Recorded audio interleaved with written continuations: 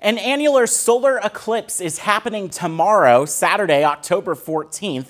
What this means is that much of the country is going to be experiencing a partial solar eclipse, but nobody in the country is going to experience totality. That's because the moon is at its farthest point away from Earth, so it's not going to cover up all of the sun. It's going to cover up way more of it in southwest parts of the United States. Here in mid-Missouri, not as much, but about half of the sun will be covered. 57.4% to be precise. Everything's going to get started at 10:28 on Saturday.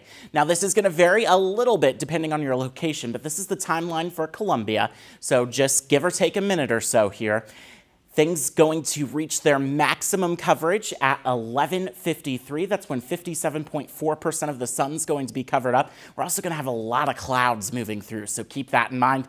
As we head towards the afternoon hours around 1:24 p.m., that's when that partial eclipse comes to an end. Even with the cloud cover, you're going to notice things getting a lot darker outside. If you want to try to view the eclipse, you're going to need either special solar eclipse glasses, or you can build a viewer of your own. We have step-by-step instructions on how to build that viewer on the KOMU8 First Alert Weather app.